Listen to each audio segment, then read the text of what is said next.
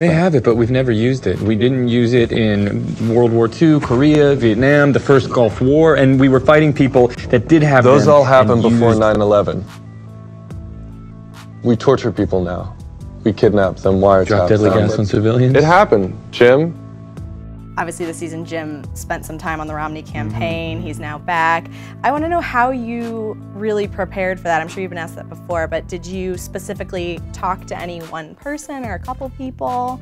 No, you know, I think one thing that we're really fortunate to have on the set of the Newsroom is that there's a lot of fact checkers, there's a lot of consultants, there's a lot of people that work in the political spectrum and that work in different media outlets. And so by the time the scripts get to us, there's been a lot of consultation as to the realism and the background of these things. And so we have that at our disposal, and we have those people at our fingertips to kind of to pick their brains and talk to them about each story that we use on the show, and so that's of great help.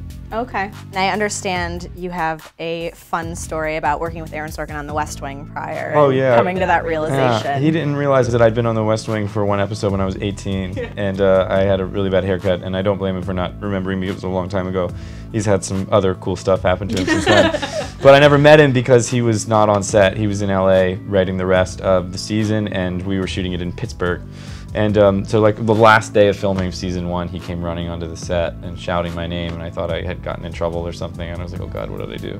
And that was when it took 10 episodes of shooting the first season of the Newsroom for him to realize that was me. He realized it though? No one told him? I think one of the writers in his writer's room had mentioned it to him, and then he looked it up online to make sure. And, and no, he was very complimentary of my teenage performance. What did he say? he just couldn't believe it. He was like, I had no idea that was you.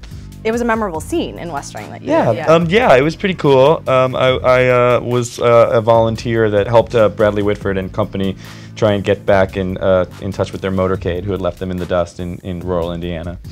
It's kind of a dorky kid who gets them lost.